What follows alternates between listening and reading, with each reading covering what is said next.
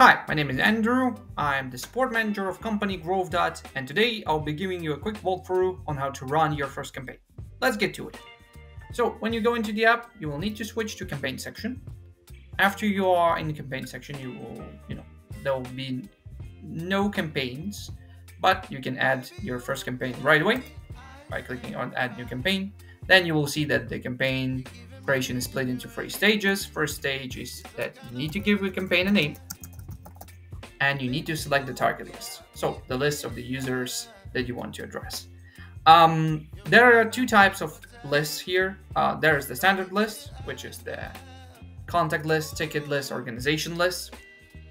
And there is the CSV file. The main difference between those two is that the CSV file is your handmade user list, where you only required to have in CSV file name and email.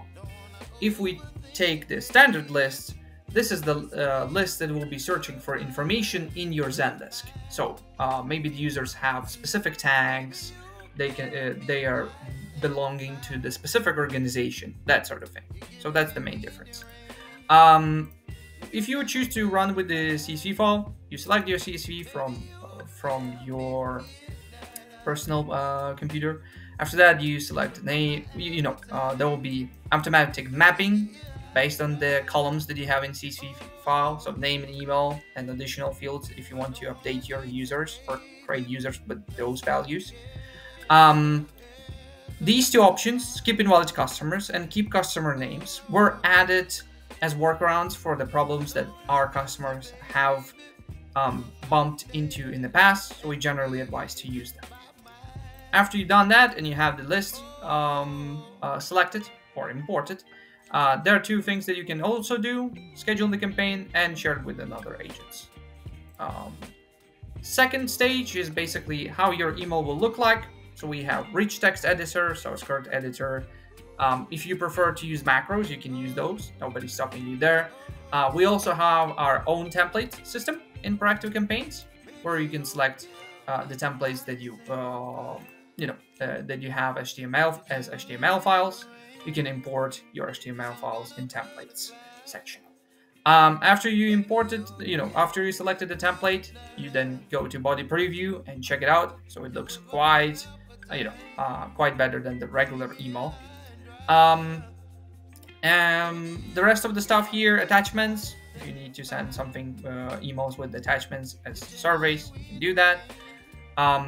Internal note instead of public comment, this is used for testing. Insert rating or feedback, this is our proactive campaigns XAT system. It's a really small one. You add 1 to 5 star rating or text feedback at the end of the email. And of course, there is also the track email opens, which is our application email tracking. So if you have it, then you can also see if the customer has opened your emails. So that's that. The last stage is ticket configuration. So for each user that you'll be sending email to, there will be a ticket created. And here you basically set up the ticket. Who will be the assignee, what kind of the brand it will be, so GrowthDot. What kind of the brand it will be, the ticket status, open, pending, solved. If you have custom statuses, they will also be available for you to select here. The ticket fields with the selection of ticket form. After you've done all that and you're ready to go, you can just click run campaign, save and run. If you're still not sure, you can save it as a draft. And there's also pending status, which is used when one of the agents tries to run the campaign with CSV file, but they don't have enough permissions to import or update the users. So this is our workaround for that. But yeah, if you're all set, ready to go, you can just save and run. If you are worried that the campaign might not look as you want to, you can also test it. So send emails to test recipients and check out how it looks like. So yeah, that's pretty much it. If you have any additional questions, you can send it to us by email or by opening in the chat. Yeah, I wish you a good day. Bye-bye.